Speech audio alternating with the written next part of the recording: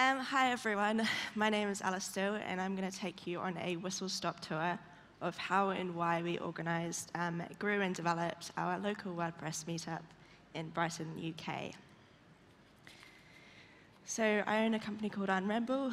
I'm also the lead organiser of WordCamp Brighton and one of the organisers of our local WordPress meetups called WordUp Brighton.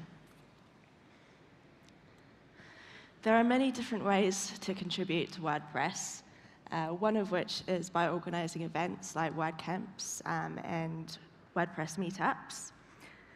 But why would you choose to organise a WordPress Meetup? Well, there are lots of reasons, many of which are probably the same reasons why you're here at WordCamp Europe. But mostly, it probably always comes back to the fact that you just really like it, and you like giving back to the community and getting involved. So in August 2016, we're just about recovered from the first ever WordCamp Brighton. We were very happy with how it went, but we weren't so happy with the number of local speaker applications that we received. It was a real wake-up call that we should be engaging more local people in WordPress community. But how? Well, we'd already had a local WordPress meetup group called WordUp, but we weren't meeting regularly, and when we did, it was often the same people who came. So our theory was, if we could somehow reach people who had never attended before, we'd increase awareness and eventually make a more diverse and sustainable community in Brighton. So, and then with more local involvement in WordUp, we thought it would be easier to find local speakers for WordCamp Brighton 2017. But we needed to find the WordPress fans that we hadn't come across before. And if you keep doing the same thing, you can only expect the same result, right? So I figured, why not make a slightly silly 2016 themed poster? And I admit this poster is not my greatest work, but it reached a whole bunch of people that we hadn't reached previously. Local people who had no idea that we had a WordPress meetup in Brighton.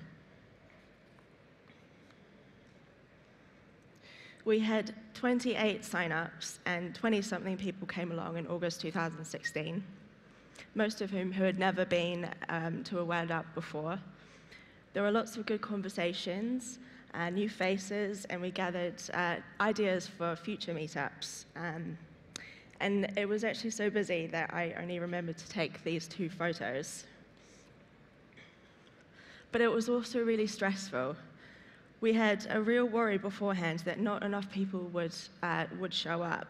And although the venue was technically free, as we were having it at a cafe, they needed to make enough money off of food and drinks in order to justify staying open late just for us. But we weren't doing this to sell food, we were doing it to grow a community. So how could we maintain the success of that August meetup while removing some of those pressures? Everything was pointing to finding a new regular venue. By this stage, though, we'd already investigated quite a few other options before that cafe, and we'd previously met at a co-working space, but it wasn't particularly welcoming, and the area we were using was a bit small. We'd also dabbled with using a pub, but they can be noisy and difficult when you're trying to do presentations. We felt ready for somewhere that could hold our potentially growing numbers, but it would be nice at the same time to not worry if our numbers varied or dropped. So back in August 2016, I'd also happened to start working from a bigger co-working space called Eagle Labs, and I knew they were keen to support local groups, so I floated the idea of holding our WordPress meetup there with the manager, and he said yes, and suddenly everything became so much easier. We didn't need to have a certain number of people attend to justify keeping the venue open. And they helped us promote the meetup through their own marketing channels. In return, we make sure they know that we're very grateful. We include them in the sponsor section on meetup.com, and we tweet our thanks regularly. Our venue is one of the main reasons why our meetup is such a success and goes so well. And it gives us the freedom to try out new things without worrying about numbers or costs. If you aren't lucky enough to get a venue for free like ours, there's now a solution for that. And you can apply to WordPress community support to have them pay for the venue itself. And I'll share a link to the form at the end of this presentation. So we finally had the venue sorted, but as we were meeting in the evenings, we also needed to ensure that people were fed and watered. So by chance, one of the original WordUp organisers, David Lockie, owns a very thriving local agency called Pragmatic, and they were very quick to offer up food and drinks on a regular basis, and they've been doing so every month since. It's a cost-effective way for them to sponsor locally, and the attendees love them for it. Again, we include them in our sponsor section on meetup.com and regularly tweet our thanks. So now that we had the venue, food, drinks all sorted, it was time to focus on reaching further beyond our networks and engaging even more people through marketing. Bearing in mind all the WordUp organisers also have day jobs, we need to be quite selective about how we do our marketing. So every WordPress meetup gets a free meetup.com account, which is very handy. Using this, we've passively built up a list of people who are interested in WordPress, and then every month, as soon as we can, we publish an event on Meetup, which then gets sent out to our list of now around about 300 people. We also rely a lot on Twitter, so we promote every meetup there, tweet during our events, and include photos and our own hashtags. The organisers, attendees, and sponsors also regularly retweet and tweet about the events. And we've got a local organisation called Wide Sussex, and they kindly tweet about events as well and also share them on their website. We also use Twitter to call for speakers and share general news and updates. I find that Twitter's much faster and easier to use and reaches a wider audience more effectively than using Facebook and LinkedIn. However, there's no reason not to use those as well if you have time just to reach more people. Aside from that, we also promote through word of mouth, and we engage with other local meetups, and we also engage with other influencers to further promote without too much effort. And finally, we have a WordPress website. Full disclosure, we are terrible with keeping this updated, but it is on the to-do list for this year, where we'll also put in more information about what we do, when we meet, and contact details, and blog posts about the events.